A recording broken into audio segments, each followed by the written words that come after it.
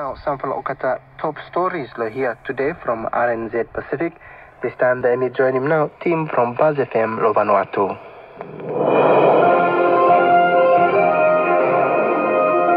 Vanuatu Nightly News.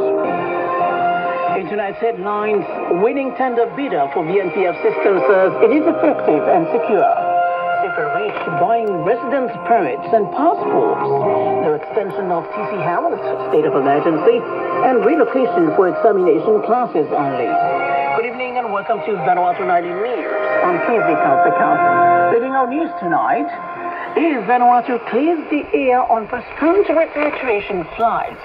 More with Charles Hakwa. Following the cancellation of repatriation flights by Air Vanuatu, Marketing and Communications Manager of the airline, says they are managing their financial situation.